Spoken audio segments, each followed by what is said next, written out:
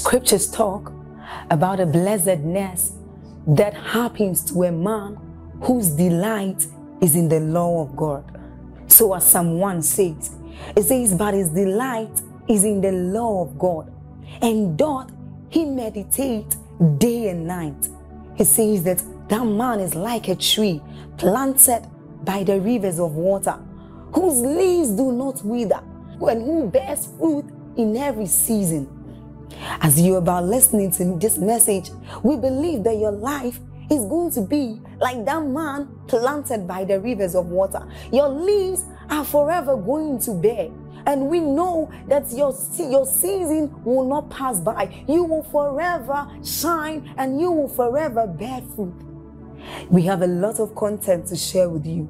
So we would entreat you to subscribe to this channel, as well as like us. Hit that notification bell to receive more updates from us, because we know that whatever content here is going to set you on course at every time. It's going to make you attain whatever stature that Christ wants you to attain. Thank you.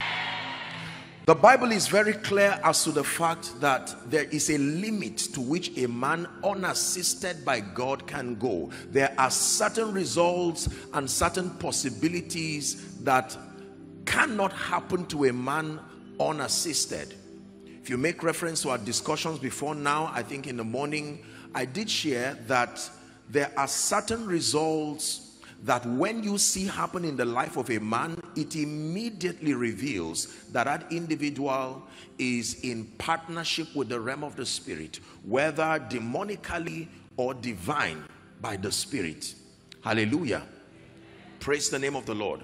Romans chapter 9 and verse 16 reveals to us our frailty outside of the assistance of God. It says, so then it is not of him that willeth, nor of him that runneth, but of God that showeth mercy. Are we together? In Acts chapter 26 and verse 22, very profound scripture, 26:22 Acts, it says, having therefore obtained help of God, I continue to this day. That means it is not given. Longevity of impact is not usual. That when a man sustains that momentum, it is because you have obtained help from God to remain in ever increasing dimensions of impact. Hallelujah. Praise the name of the Lord. In 2 Chronicles chapter 2, we read verse 5 in the morning. Let's do 15 now. 2 Chronicles 2, 5, 15. Hallelujah. The Bible says, am I right on that? 26, my apologies, 26, 15. 2 Chronicles 26 and verse 15. Speaking about Uzziah, the Bible says, let's read together. 1, 2, read. And he made in Jerusalem engines invented by cunning men to be on the towers and upon the bulwarks, to shoot arrows and great stones withal. And his name spread abroad, for he was marvelously helped till he was strong.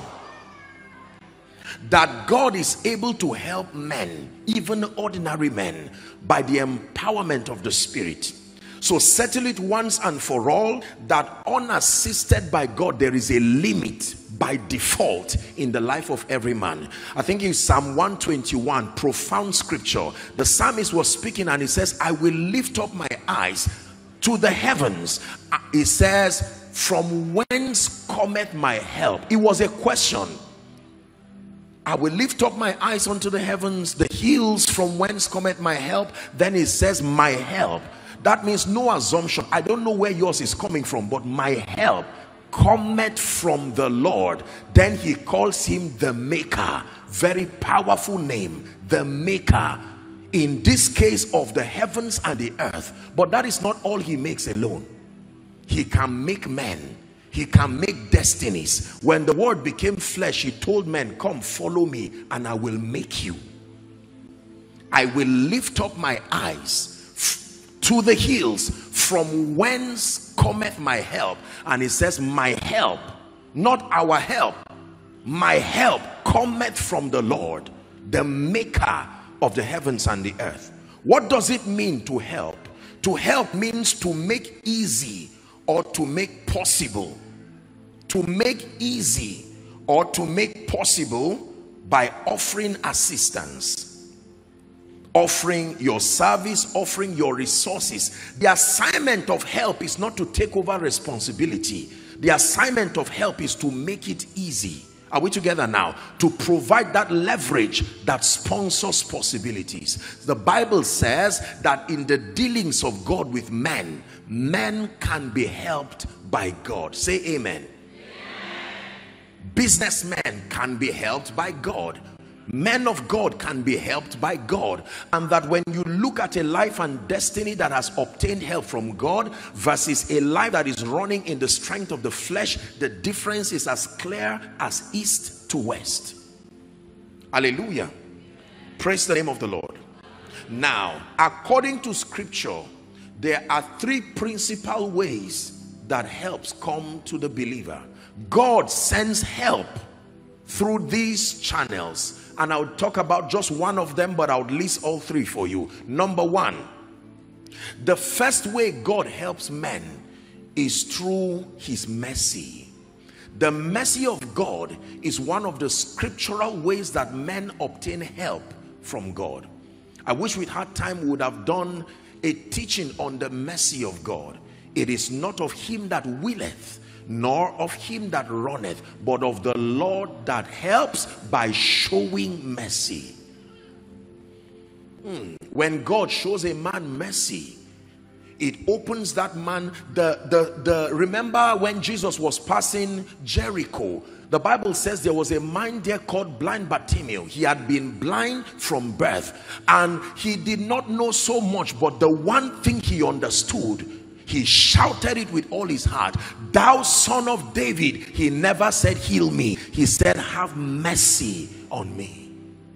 He said it the more, and he attracted the attention of Jesus, and he received his sight. "Thou son of David, have mercy on me. Thou son of David, have mercy on me."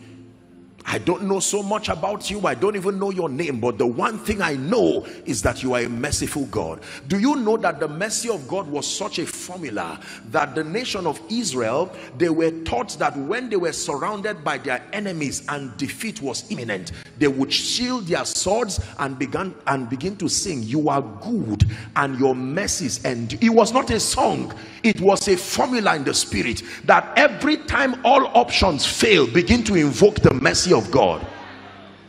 That was what happened in the days of Jehoshaphat. You are good and your mercies endure forever. God's mercy is so powerful that it was connected to time. It is renewed every morning. It's in your Bible. Is that true?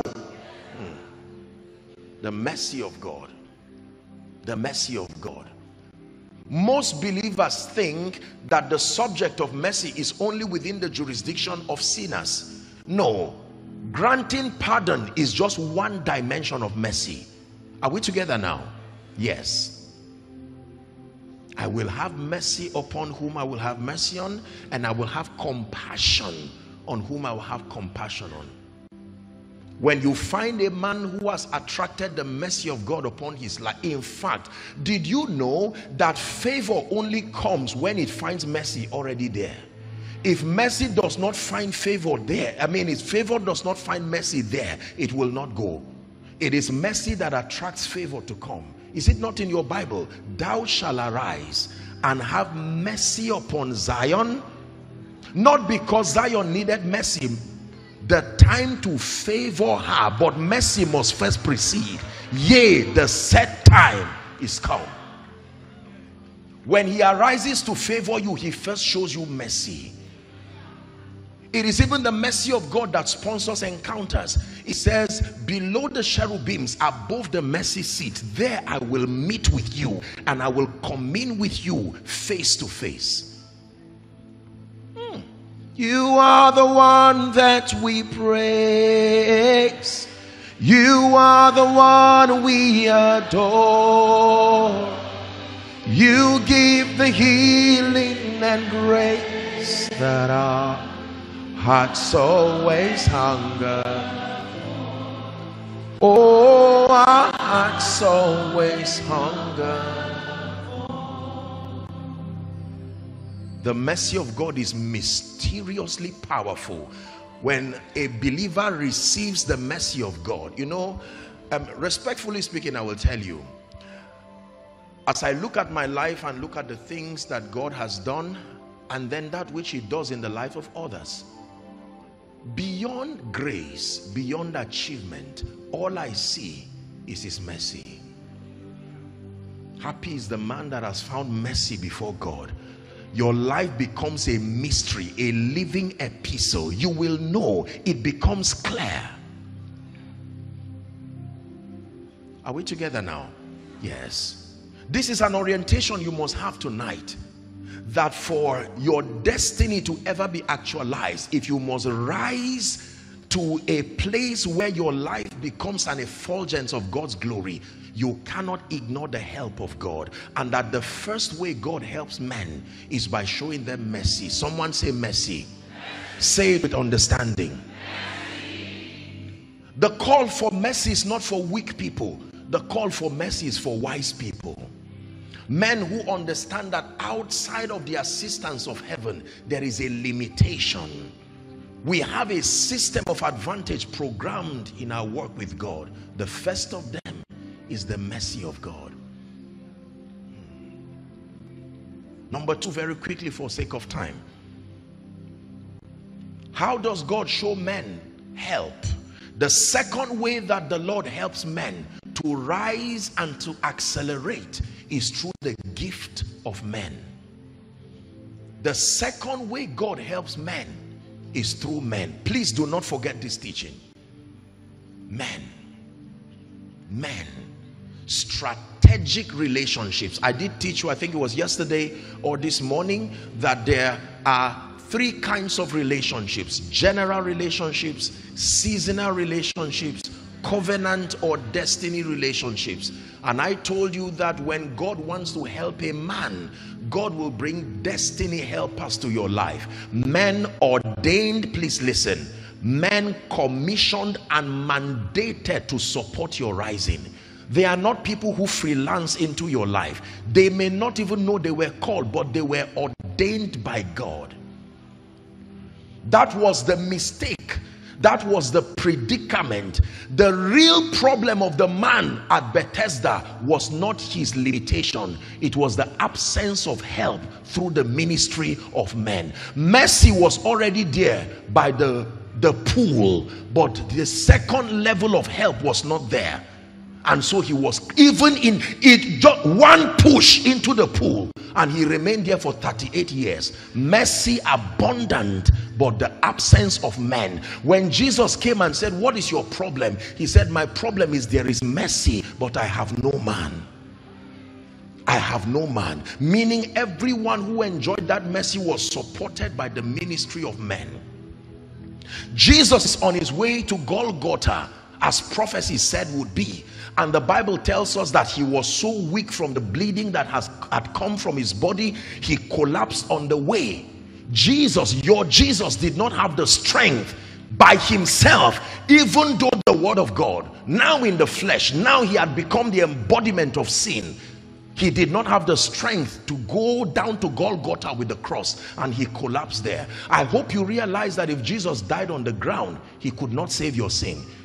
Because it is written, "Cursed is he that hangeth on the tree, that the blessings of Abraham might come upon the Gentiles, to the end that we might receive the promise of the Spirit through faith." That's what the Bible teaches. So if Jesus fell on the ground, he would just be an innocent man who was victimized till he died. The entire purpose of his death will be robbed if he did not hang upon a tree. But there was help. A man was brought to him called Simon of Cyrene, and that man helped him. You would think because he was God, he said, no, as God he did not need help, but when he became a man, he needed a man. Please listen very carefully. You are as powerful as the men that God puts around your life to support your journey to greatness. I have told you, if God says yes And in this world of men, men say no. Your yes remains in the realm of the spirit. All blessings come from God through men to men. All destructions come from Satan through men to men. In any case, men are the prophetic midwives that can help people to actualize destiny or otherwise. Are you understanding me? The Bible talks about a very strange man in the Bible called Mephibosheth. Have you heard of that man? The man did not commit any crime. His only mistake, no, not a mistake, his predicament was because of the carelessness of a midwife. That was it. And he became crippled for the rest of his life. The woman sent to help the safe delivery, for whatever reason, she made a mistake. The Bible notes her mistake. The mistake of a midwife crippled a man with the potential for a great destiny for life. The mistake of a midwife. Someone say amen. It's important for you to know how God answers your prayer.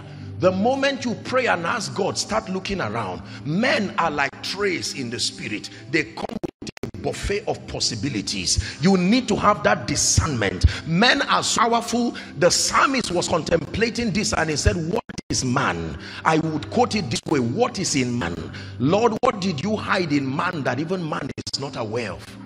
Men are a compendium of possibilities. When you see them come, God hides his anointing in men. He hides his wisdom in men. Did your Bible not say there is this treasure, but that it is hidden in earthen vessels? Do not forget this teaching, that when God wants to help a man to rise to the place of destiny, number one, he grants you access to his mercy. Number two, gift of men. Are you ready for number three? The third way that God helps men is by the ministry of the Holy Spirit. He is called the helper. And I just want to talk for a few minutes here and then we'll wrap up. Dr. Andy just began to discuss that so intelligently and powerfully. I was so blessed in my spirit. I said, he's already begun the discussion. The Holy Spirit. The Bible calls him the helper. The helper. He's many things, but my interest as far as this discussion tonight is concerned is the Holy Spirit as helper. 2 Corinthians chapter 3 and verse 5. Apostle Paul is mentoring the church in Corinth, and here's what he said: not that we are sufficient of ourselves. Is that your Bible? I already explained to you that the word sufficiency means the ability to have capacity, always rising to the occasion, never disappointing. He's saying when you see us always meeting up standards, it's not because we have an intrinsic ability as such. He says our sufficiency is of God. That means the factor in our lives that seem to make us invincible is our partnership with God. The Bible says, next verse 6, it says, who have made us able ministers. Able ministers. Able ministers. Hallelujah. Jesus began to talk about the Holy Spirit. In fact, before I get there, in Ephesians chapter 6 and verse 10, Apostle Paul is teaching the disciples, and then when he's done with all his discussion, now theologically speaking, it is believed that the book of Ephesians contains about the most balanced exegesis of the entire believer's journey. Are we together? Because Paul intelligently enters the believers in Ephesus from verse 1 and 2. He reveals to them their position on account of the finished work of Christ. Then he helps them to understand the dynamics of walking worthy of their call. Then he teaches them how to stand against the wiles of the enemy. Are we together now? Now when we get to verse 6, he says, finally, in conclusion, having taught you all the other matters of the kingdom, he said, my brethren, be strong in the Lord. Be strong in the Lord and in the power of his might. Please give us Amplified if we can find that very quickly. Amplified says, draw your strength from your union with him. Finally, brethren, it says in conclusion, be strong in the Lord, be empowered through your union with him. Draw your strength from him, that strength which his boundless might provides. Be strong in the Lord and in the power of his might. Be strong in the Lord. Hallelujah. Praise the name of the Lord. So Romans chapter 8 and verse 26. Let me take it from where Pastor led us while he was teaching here. He said, likewise, that means similarly, as in the pretext before this, in that same vein, the Spirit helpeth. Do you see the word there? The Spirit helpeth our infirmity. The word infirmity there is not the word sickness. It's not related to sickness in this context at all. The word infirmity there is bodily limitation.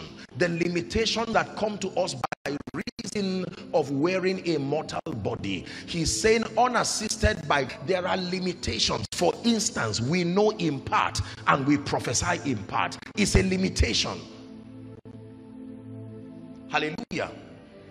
But the Bible says the Spirit helpeth our infirmity, that the Holy Spirit can provide a leverage, an advantage to the believer, and the Bible calls it help. How does the Holy Spirit help the believer? Can I run through the list very quickly? Number one, the Holy Spirit, according to scripture, helps the believer by revealing the mind or will of God to the believer. It is important you know this. In this kingdom, the will of God is very important.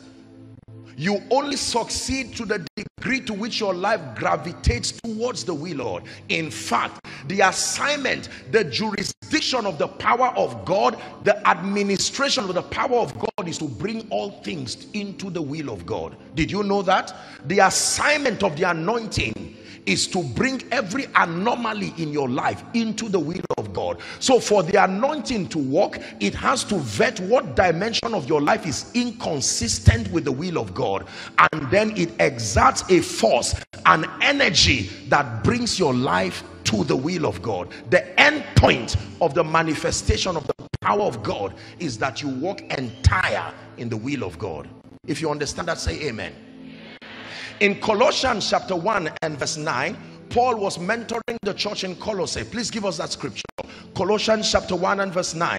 Here's what it says. For this cause also, since the day we heard it, do not cease to pray for you, he says, and to desire that you might be filled with the knowledge of his will. Is that in your Bible? It was the desire of Paul that you might be filled with the knowledge of his will. Lo, I come, in the volume of the book, he says, to do your will.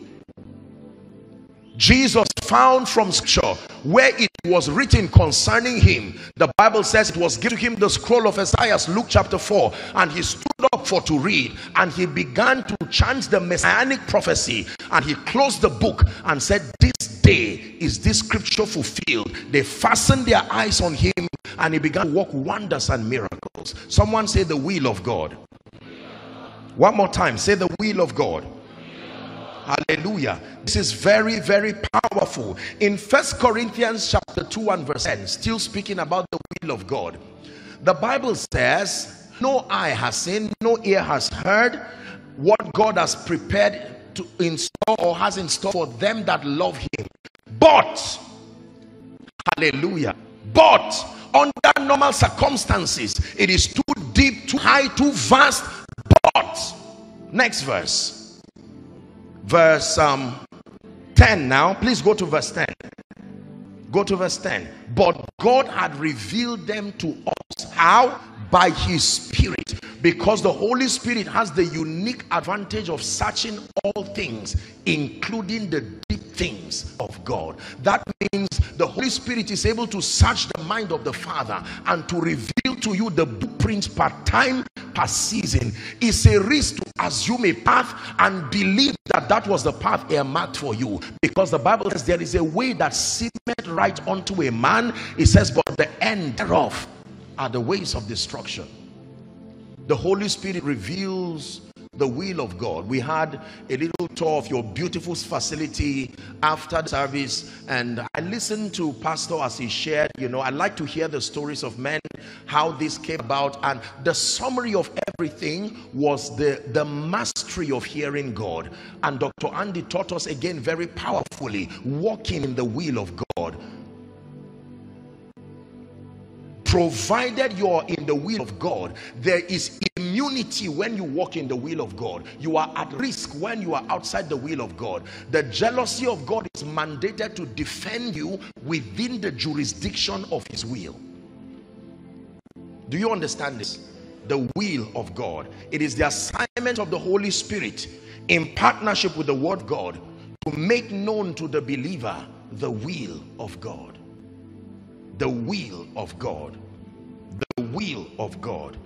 Number two, the Holy Spirit helps the believer by providing direction and guidance. Direction and guidance. This is very powerful. John chapter 16, reading from 12 and 13. John 16, 12 and 13. Jesus said, I have yet many things to say unto you, but ye cannot bear them now. Do you know the many things he had to tell them? Those were the things that were revealed by Paul. Imagine the gospel without the epistles. We would never even, there was no mention of our position in Christ, the implication of the realities of redemption. The gospel is the foundation for our understanding, but the Pauline epistle gives us clarity and perspective. It was Paul that began to help the believer understand, giving us a sound exegesis of the implication of the death, burial, and resurrection of Jesus to the believer. It was Paul who mentored us to understand the dynamics of walking in the Spirit. It was him who arranged methodically the operation of the Holy Spirit in the life of the believer. The assignment of Paul was to be used by the Spirit to bring the many things Jesus wanted to tell them, but they could not bear because the Holy Spirit was not in them. Are we together now? I have yet many things to say unto you, but ye cannot bear them now. I love the next verse. How be it, when he, the Spirit of truth, is come, my Bible says he shall guide you into all truth. Say all truth, not some truth, all truth. Very instructive statement here. Just because you are around truth does not mean it will bless you. You must be guided, because the devil can use truth to destroy. I hope you know truth is like a knife. It depends on how you use it. When Satan came to tempt Jesus, temptation 2 and 3 was based on it is written. It is written, shall keep his angels charge over you. They shall bear thee up on their wings, lest you dash your feet against a stone. It is written. Hallelujah. The Holy Spirit guides you in all truth. Remember in Acts chapter 16, if you're Bible students, the Bible talks about a damsel who was prophesying accurately, albeit under the spirit of divination, and that by that prophecy she brought great gains. So if you were following the correctness or the accuracy of the speech, she got it right. These were holy men of God, but it was by the influence of divination. It's a familiar spirit. When the Spirit of truth is come, he will guide you. He will guide you. Many things that look right, he will still guide you. He will activate your organs of interacting with the realm of the Spirit, so that for a reason you cannot explain, a proposal can be all excellent, but you will still be constrained to go for it, and you do not even know why. The guidance of the Spirit leading you through the paths of life, and your destiny will continue to spell excellence in ways that even you cannot explain, because you have submitted to the guidance of the Holy Spirit. Let me tell you what it means to guide and to direct. They are not the same thing. To direct means to show you the path that leads to your destination. To guide means to show you the steps that leads to your destination. So if I'm to direct you out of this auditorium, I will say, go, there is a door there. If I see well, there is another door there. Go and turn left. That is direction, not guidance. If I am guiding you, I will let you know that there is a depression here. You may fall, even though looking at the right direction. So the assignment of guidance is to provide the understanding for the steps to take, while direction focuses on the destination, guidance focuses on the process. And the Holy Spirit both directs and guides. Is someone learning?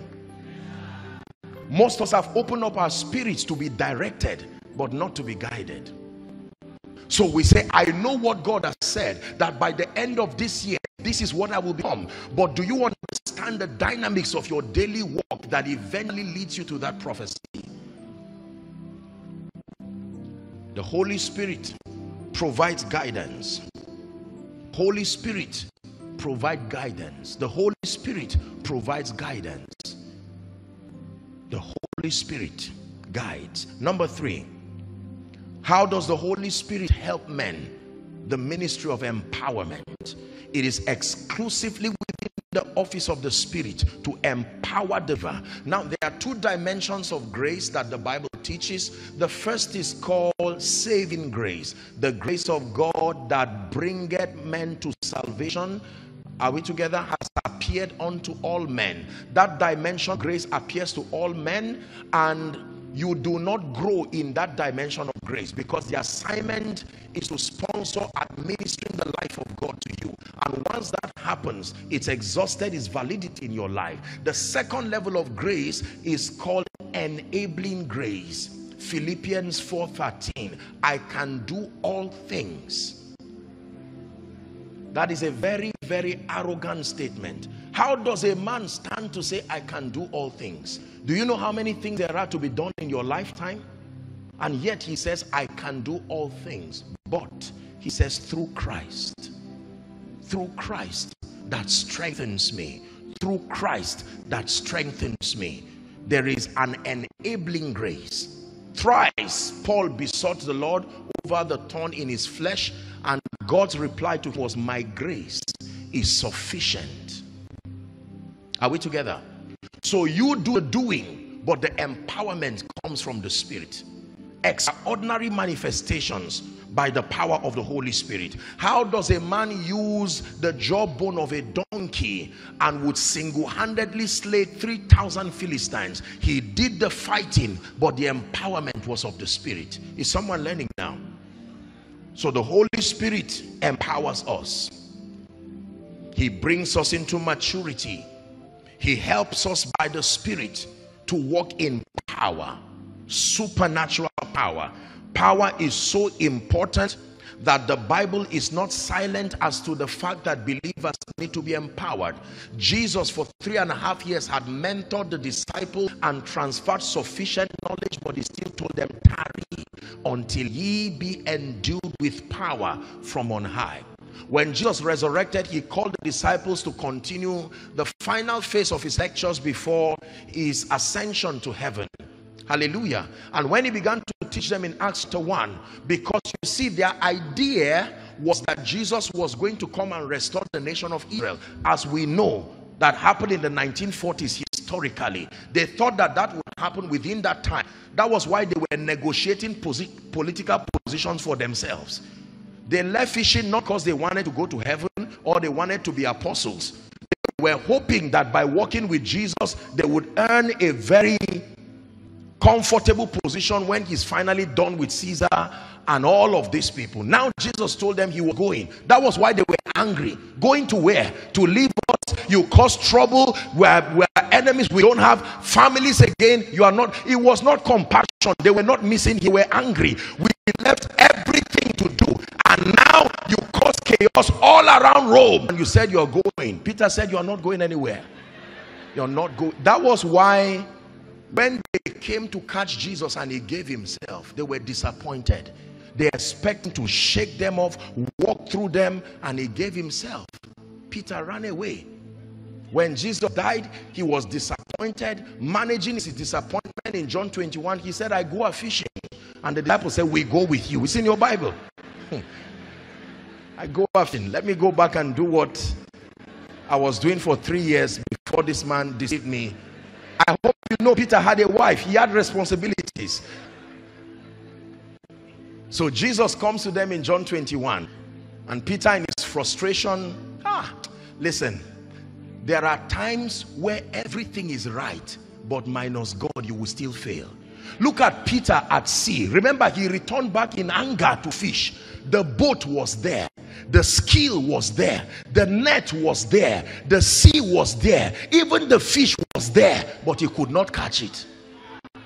There are times that every parameter is right. Your skill is there.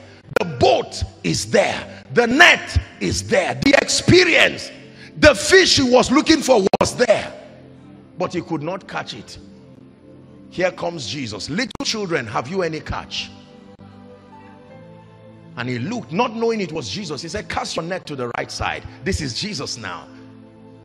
And the Bible says when he casted the net, they could not leave the net because it was about to break. And Peter was washing himself. He realized it was Jesus. And he said, depart from me, for I am a sinner. And Jesus said, no, that's not the issue. Come. Simon Bar-Jonah, lovest thou me more than this? He said, feed my lamb. And then the discussion continued. Peter was so broken by that encounter. The same Peter, when the Holy Ghost came in Acts chapter 2, they thought that these men were drunk. Now there was no time to run away. He said, calm down, let me preach. This is that prophet Joel said. And from Joel to David, he began. The same man who was running away confused, but when power came upon him by the ministry of the Holy Spirit. Are we together now? When he began to speak, he rounded up his sermon by saying, let it be known to you that this same Jesus whom you have crucified has now been exalted as Lord and Christ. The effect, the Bible says, they were cut to the heart, and they said, men and brethren, what shall we do? It says, repent for the remission of your sins, and then you shall receive of this promise, for the promise is unto you, your children, your children's children, as many as are far off, even those that the Lord will call. 3,000 people came. And the ministry, the same Peter, the Bible says handkerchiefs and aprons. Look at this guy, the shadow of Peter, all the extraordinary manifestations by the Spirit. Weak men become strong when they are with the Holy Ghost. You see, let me tell you the truth. Jesus said the Holy Ghost is with you and shall be in you. It's important you understand, and Dr. Andy explained it so powerfully. Union and partnership. Are we together now? Yes, that union is a state, it's a spiritual reality when you are in Christ, but your partnership requires the active participation of your will continually and consistently. It takes partnership with him to change your thoughts. And like Pastor taught us, there are 3 indices according to scripture that describe the maturity of the believer. You find that in 1 Corinthians 13 and verse 11. When I was a child, he said, I spoke like a child, I understood like a child, I thought like a child. It says, but now that I am a man, I lay aside these childish things. Childish speaking, childish thinking, childish understanding. Hallelujah. Praise the name of the Lord. Then he begins to guide you. Then he empowers you. Ladies and gentlemen, let me tell you sincerely, when the Holy Spirit comes in and upon a believer, even in his power, your life becomes a sign and a wonder. That you embrace the help of God. Elevation Church today is beyond the testimony of an intelligent man, even though that is true. Is beyond the testimony of a great man who has endured so much. That is true. But I can tell you, all that you see, that you celebrate and you are part of right in this place and globally speaking, is a testament that when the Holy Ghost holds the hand of a man, incredible things happen. Let me give you one story. I'm not very good in sharing my stories for whatever reason, but let me share one and then we'll pray. Are you ready to hear? Story. Now, once upon a time, listen very carefully. No. That's hallelujah.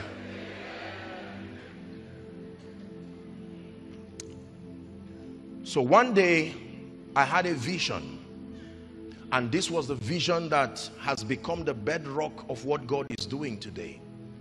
In that vision, I was in a room. It was an elevated, like a story building, and I ran into that room because of fear. In that vision, there were people who were looking for me as though to destroy me, and I was in that room, and all of a sudden through the window I looked out and I saw an endless sea of people.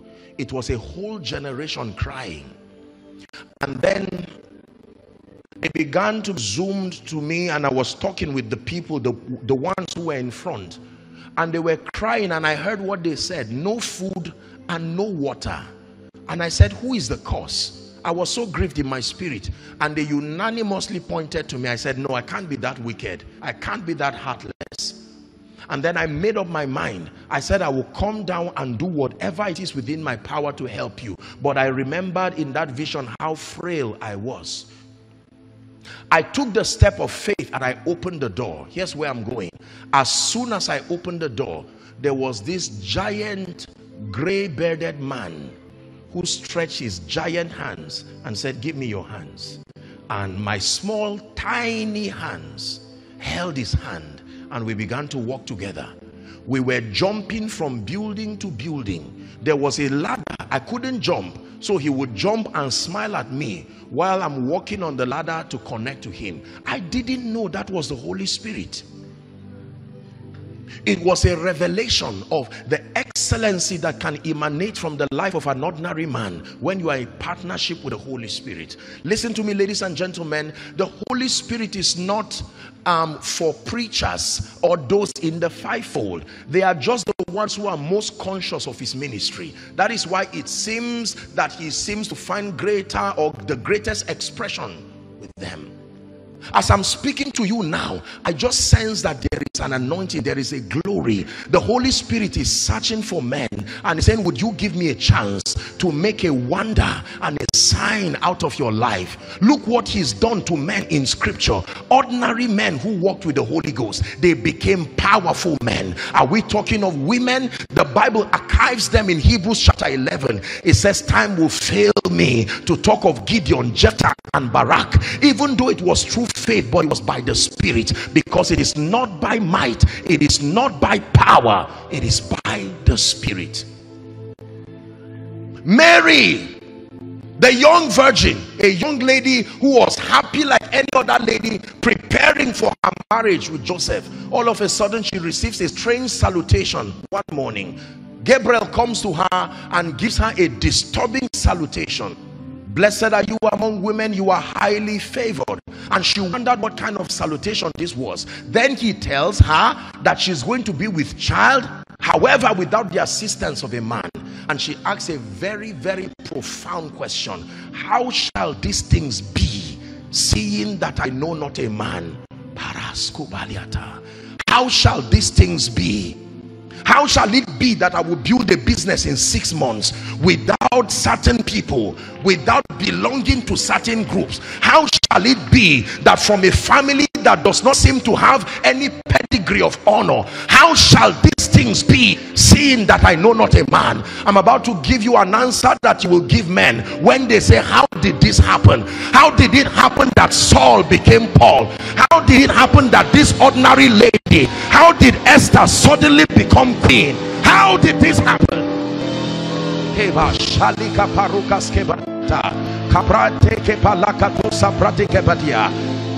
shall it be? How will these things be, seeing that I know not a man? Watch this. Gabriel's answer is my message tonight. The angel answered and said, the Holy Ghost, Luke 1:34-35. The angel answered, thank God that you are a virgin, thank God that you are a wonderful lady, but this kind of possibility is beyond the scope of your preparation. It is the Holy Ghost. How shall it be that an ordinary preacher would lay hands on another and bring someone out of a wheelchair? How shall it be that you speak to nations and program a spiritual climate of possibilities over people? How shall it be that you say let it be and it will be? The centurion said, I know you, you are a man under authority. There is the influence of the Spirit upon you. Please help that lady. It says, I said to one, go, and he goeth, to another, come, and he comes. Speak the word only, he said. How shall it be, these things be, seeing that I know not man? And it says the Holy Ghost, give us that scripture. The Holy Ghost, Luke chapter 1 and verse 35, shall come upon you, and the power of the highest, it didn't say will come upon you, will overshadow you. It's the word baptizo. You are immersed in that glory, immersed in that power.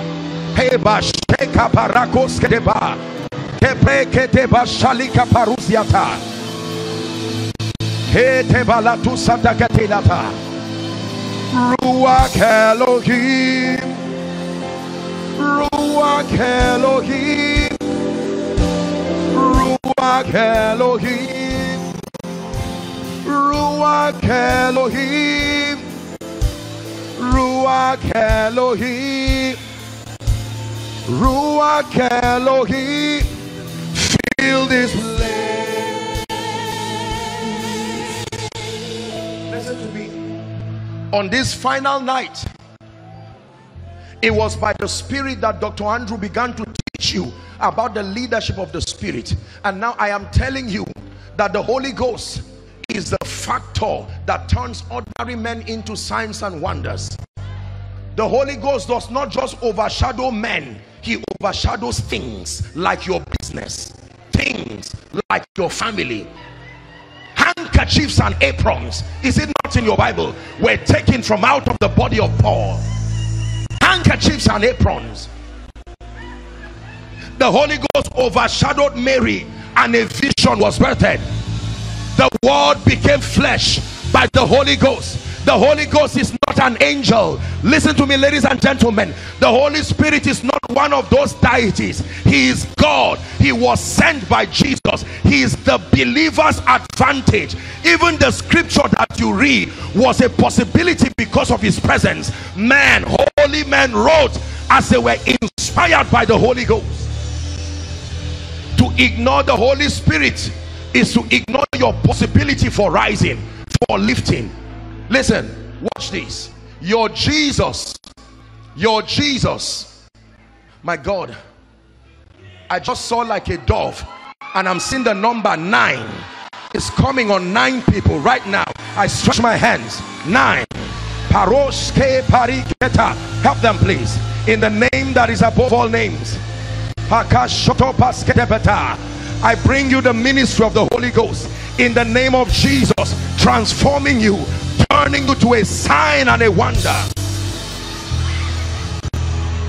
Listen, your Jesus walked under a closed heaven for 30 years, even though he was the Word incarnate. The Father never uttered a word because he had not received the ministry of the Holy Ghost. He was born of the Spirit, but that was not enough. That is a kind of new birth.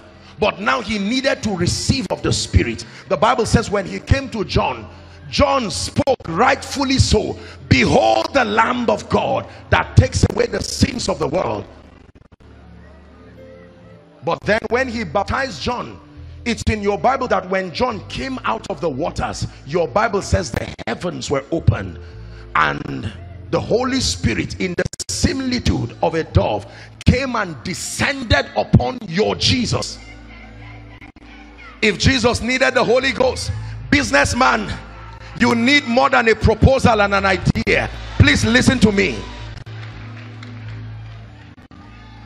Politician, you need more than intelligence to just formulate policies.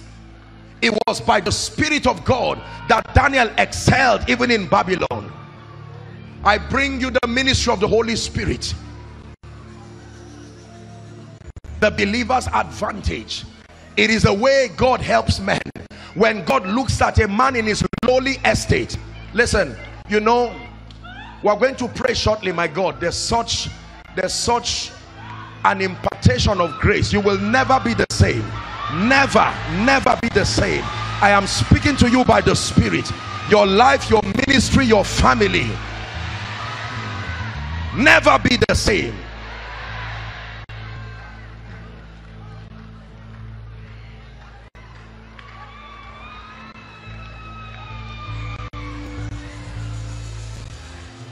The Holy Spirit behind every preacher doing great things for the kingdom is the Holy Spirit. Behind every businessman doing exploits for the kingdom is the Holy Spirit. Behind every family thriving and excelling in spite of the vicissitudes of life is the Holy Spirit. Again, how shall these things be, seeing that you know not a man? Elijah's speed was sponsored by the Holy Ghost. The Bible says, and the hand of the Lord came upon Elijah. Is that in your Bible? That means the hand of the Lord can come upon you and cause you to begin to run and overtake the chariots of Ahab, even down to Jezreel. That 10 years can be put in 1 year by the Holy Ghost. By the Holy Ghost. By the Holy Ghost. Listen, the Bible is not just a book of history. It's not just a book of archaeology. It's not just a book of literature. You can open the Bible, but it must be opened and the scroll must be unlocked. Just because your Bible is open does not mean you will see. It is your assignment to open the book. It is his assignment to unlock the scrolls. That is the only condition for your eyes to see. Hallelujah. Now the Lord is that Spirit, he says, and where the Spirit of the Lord is, there is liberty. Liberty. Liberty. Someone is a man of God here. Thank God for all the principles that make for excellence in ministry. Do not downplay them, but all of them stand limiting outside of the superior authority of the Holy Spirit. Hallelujah. Yes, sir. He came upon Mary and Jesus arrived. Even Elizabeth, the one who prophesied to Mary, the Bible talks about John, who was filled with the Holy Spirit from his womb, coming in the spirit and the power of Elijah. Those of you in worship ministry, let me tell you the truth. No matter how artistically competent you are, the life-giving factor in your singing is his presence and the power that comes from it.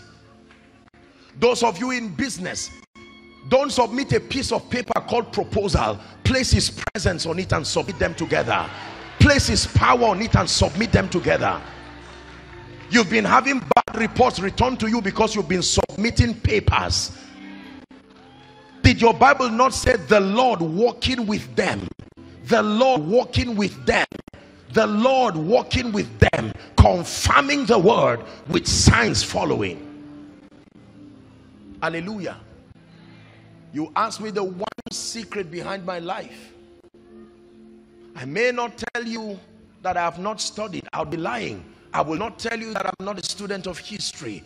But all of those things I count but dung for the excellency of my relationship with the Holy Spirit.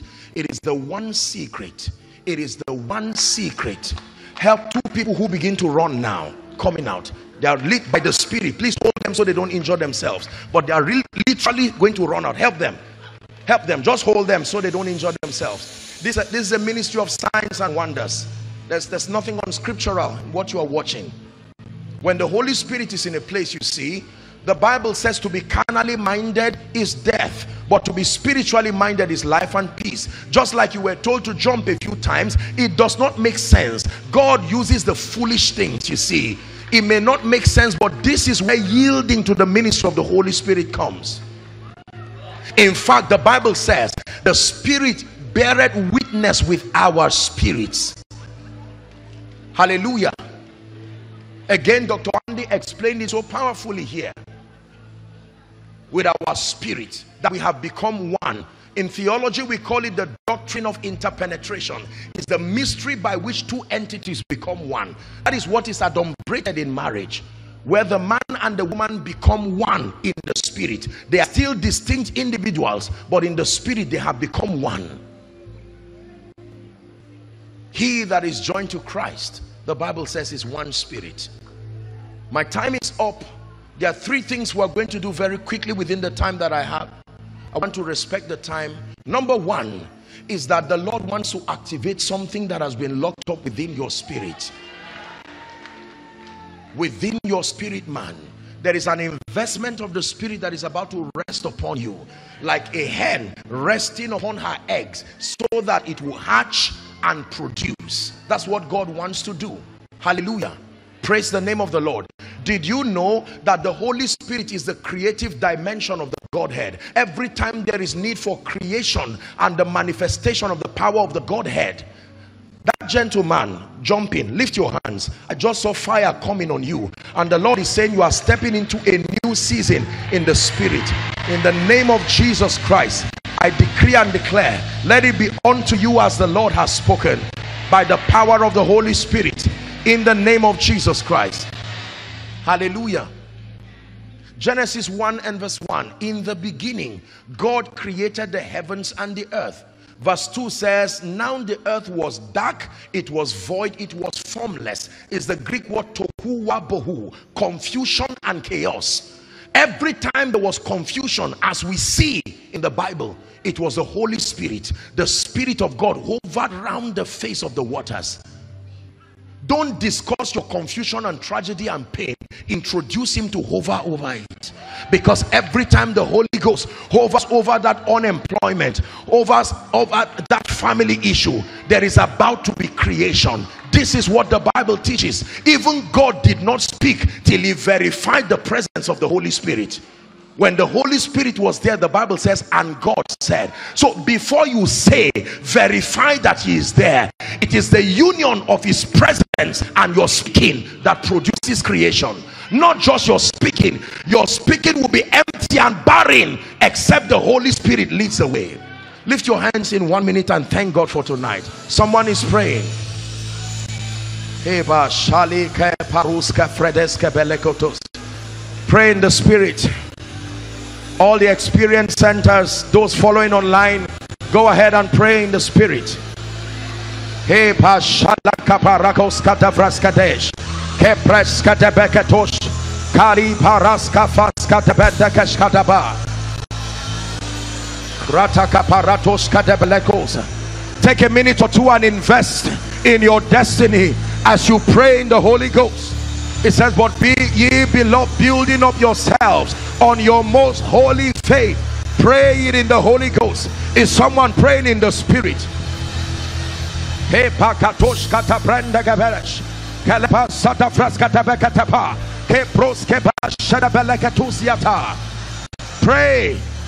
Pray yourself in superior spiritual dimensions. Dimensions of power, dimensions of grace, dimensions of light, dimensions of influence, ascend realms in the spirit. He said, come up hither and I will show you the things that will happen afterwards.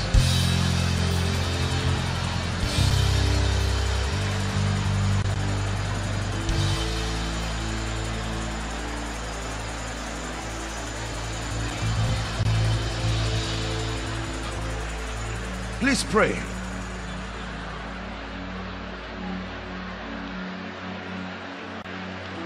Hallelujah. Praise the name of the Lord.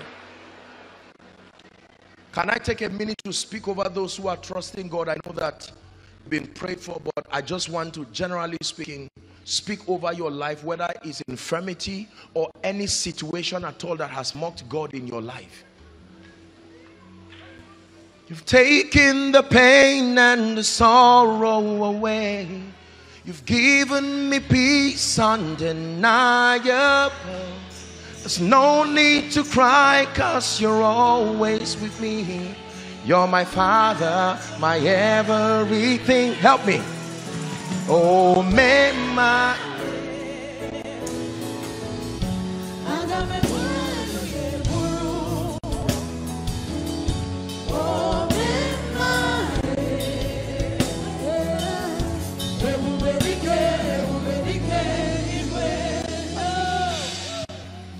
taken the pain and the sorrow away. You've given me peace undeniable.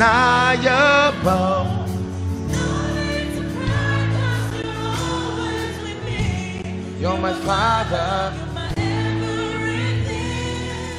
Let me pray for you. The Holy Spirit is that powerful. The Holy Spirit is that powerful, able to sponsor salvation even to the uttermost, able to bring healing to your body, able to rewrite the narrative of your life and your destiny. And here at this conference, we're trusting God to ascend heights in the Spirit, levels of grace, even by the Spirit. Zechariah said, it is not by might, it is not by power, but it is by the Spirit. By the Spirit. By the Spirit. Ezekiel chapter 2 from verse 1, it says, Son of man, stand up upon your feet. And it did not have that power, that energy. Verse 2 says, and the Spirit entered me when he spake unto me and set me upon my feet. In the name of Jesus, the Son of the living God, I decree and declare over every ministry here represented, every business here represented, every family here represented, and every challenge here represented, by the power of the Holy Ghost, in the name of Jesus, find rest now. Find rest now. Find rest now. Find rest now. In the name of Jesus Christ. The Bible says in Genesis chapter 24 and verse 1, he says, now Abraham was old and well stricken in age. It says, and the Lord had blessed him in all things. All things. All things, not some things. There was a man called Naaman, the captain of the Syrian army. The Bible says he was a valiant man in war, but he was leprous. In the name of Jesus, everything that is antichrist, everything that is anti-destiny roaming around your life, I stand under the corporate anointing in agreement with every servant of God here represented, and we decree and declare, let it roll out of your life right now. Let it roll out of your life right now. Let it roll out of your life right now. Let it roll out of your life right now. In the name of Jesus Christ.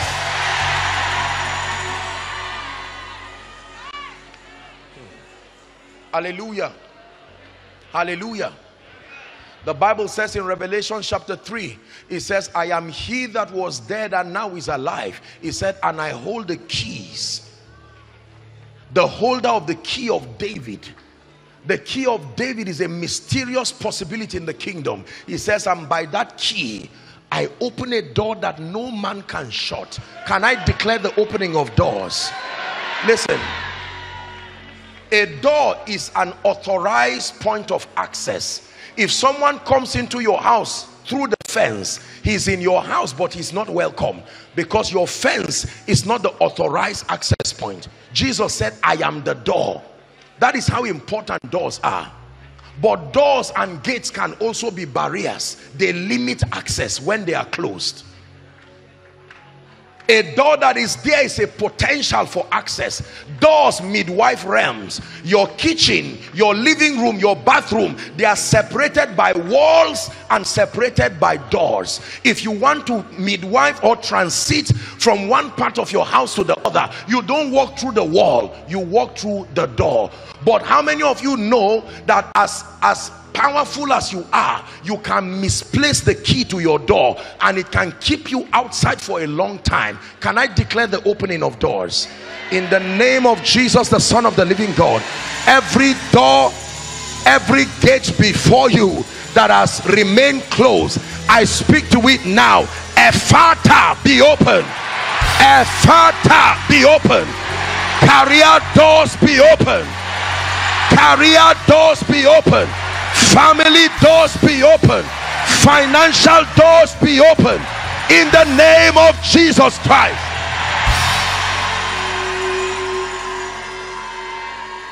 Son of man, can these bones live again? It says only down the west. It said prophesy to these bones and tell them, oh bones, hear ye the word of the Lord, that God will cause flesh and sinews to come upon you. But the flesh was there, but it was lifeless. It says, son of man, call the four winds and say, oh wind, breathe upon this slain. And they became an exceeding great army.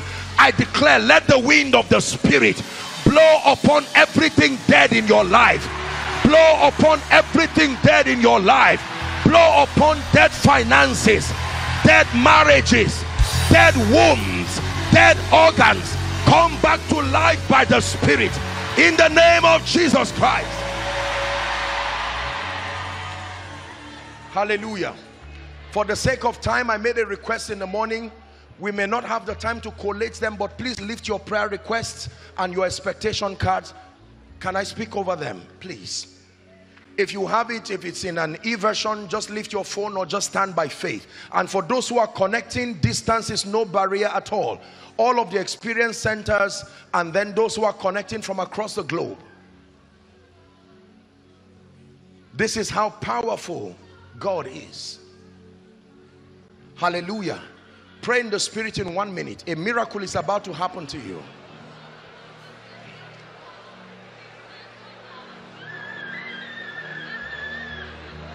Just do what I'm asking you to do. Philippians chapter 4 and verse 6 says, be anxious for nothing. It says, but in everything, by prayer and supplication with thanksgiving, let your requests be made known. Don't assume that he knows. Let your request be made known. Hallelujah. Hallelujah. Now keep it lifted, please. Help them. I'm about to pray for you, and I please want you to believe. I want you to believe. I'm standing under the corporate anointing here, and I want to speak over this. Creator of the universe, what can't you do? What can't you do? Jesus, creator of Satan.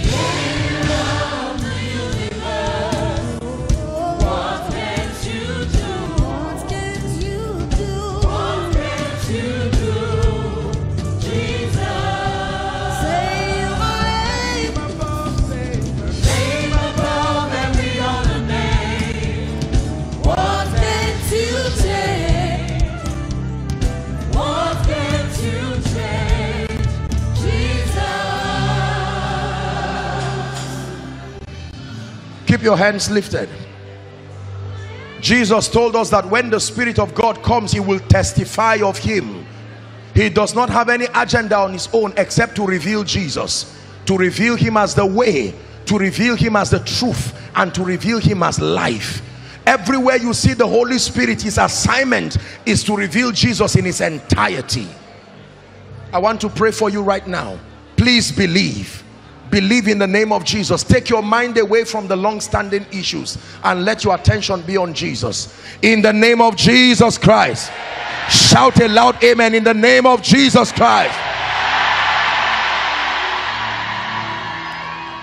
I decree and declare, by the power that raised Christ from the dead, that every prayer request, every expectation here lifted, in the name of Jesus, we turn it to testimonies now. We turn it to testimonies now. We turn it to testimonies now. We turn it to testimonies now. We turn it to testimonies now. We turn it to testimonies now. In the name of Jesus Christ. Hear me. For someone, here is your prophetic word. You will not see wind, you will not see rain, yet your valley shall be filled with water. I decree it unto you. You will not see wind, you will not see rain, but your valley shall be filled with water. In the name of Jesus Christ. Hallelujah. For another person here, you will experience the mystery of Aaron's rod, that even though it is not connected to the earth, it will still bud. I decree and declare, you may not have any regular advantage, but may the Holy Ghost be your advantage. In your office, may he be your advantage. In Lagos, in Abuja, in Nigeria, in Europe, in America, may he be your advantage in the name of Jesus Christ. Hallelujah. The lifeless body of Jesus is lying in the tomb of Joseph of Arimathea, and my Bible says, if that same spirit that raised Christ from the dead, that if that same spirit resides, hold on, that means anywhere that dimension of the spirit is, it raises whatever it rests on. Anything. If it rests on a body, it quickens the organs. If it rests on finances, it compels multiplication. If that same spirit, that spirit is a raiser, it does not leave anything at the level it met it. If that same spirit, I sense in my heart to declare over your finances. Please listen to me, and don't allow anybody lie to you that it's not important. No, there is a prophetic dimension to wealth. Wealth answers to value, it answers to productivity, it is true, but there is a dimension of wealth that comes by the prophetic. It says, believe in the Lord your God, so shall you be established. Believe his prophets, so shall you prosper. The prophet said, by this time tomorrow, there was no economic manipulation that would turn Samaria to a place of abundance in 24 hours. But the prophetic, and that by the Spirit. Let me speak over someone's wilderness. According to Isaiah 32 and verse 15, it says, until the Spirit is poured upon us from on high, and then the wilderness shall be counted for a fruitful vine, and a fruitful vine be counted for a forest. Everywhere there is drought, even financially, I command abundance now. Abundance through the ministry of mercy. Abundance through the gift of man, in the name of Jesus Christ. And for someone lifting your request, I speak to you. These Egyptians you see today, you will see them no more forever. You will see them no more forever, in the name of Jesus. My final declaration over your life: dead prayer lives, dead word study lives, dead passion and appetite for the things of God. It says that the fire upon the altar, it must burn day and night. For some of you, you came for this conference, it's a renewal conference for you, because your prayer life until you came here was dead or dying. Word study life, dead or dying. Passion for spiritual things, dead or dying. It doesn't matter what category. By the Spirit of the living God, we fan your prayer life back to flames. We fan your word study life back to flames. We fan your passion for God, for the things of God, for the house of God, back to flames in the name of Jesus Christ. Wave your hands to Jesus. Wave your hands to Jesus as an offering, in faith, believing. It says, what things soever ye believe, when ye pray, believe that thou receivest them, and thou shalt have them. Is someone saying, thank you, Jesus? Thank you for the healing. Thank you for the new dimension. Thank you for the flight in the Spirit. For in Jesus' matchless name we have prayed. God bless you. Please put your hand down. Keep standing for one last minute. On this final night, it's my honor to make one last time an altar call. I believe Jesus said this about himself. He said, I am the way. That way leads you to reality, the truth, and finally administers life unto you. Listen to me. Please minimize movement. In every gathering such as this, there are always men and women sent by God. The Lord added daily to the church as many as should be saved. It is the will of God, number one, that all men be saved, and then number two, to come into the knowledge of the truth. Transformation is only a second experience. Salvation is the first experience in order of priority. Jesus is speaking to Nicodemus in John 3:16, and he says, for God so loved the world that he gave his then one and only begotten son. Now we know he's the first begotten among we the brethren. He says that anyone whosoever, that blessing is for whosoever, believeth on him should not perish but have life eternal. Verse 17 says, for God did not send his son into the world to condemn the world, but that the world through him might be saved. Listen to me. Jesus can be a final resting place from every burden, every pain. You have trusted your life and your destiny to things of lesser power, lesser worth, lesser value, with no verification whether they love you or not. Give Jesus a chance. The Bible is a compendium of his integrity. It is true when he says, I have loved you with an everlasting love, and I have drawn you with my loving kindness. You can choose to reject Jesus, but I assure you by the Spirit of the living God that he's able to give you a new beginning, first spiritually, and then by his Spirit to redirect the course of your life. Or perhaps you are here on ground, on site, or following online, and you are saying, Apostle, I remember I've made this call, but as it stands now, I cannot truly say that my Christian experience is rich enough to speak about. He's able to give you a new beginning. Hallelujah. Praise the name of the Lord. It says, in the day that you hear his voice, harden not your heart. I'm going to make a final call for this session tonight, counting 1 to 5. I'm only looking for one sincere person who is saying, Apostle, sincerely, I want to make it right with Jesus. I know that he can give me a new beginning. My sins can be washed away. I can start afresh. I'm not ashamed of Jesus. Wherever you are, I want you to run and come and stand here. I begin my counting now. 1. Let's celebrate them as they come. 2. Come. Come. Come. Where would I be if you left me now? Where would I be? Come to Jesus.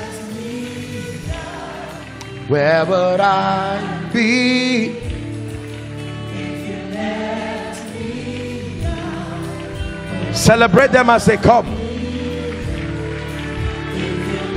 For you who waited,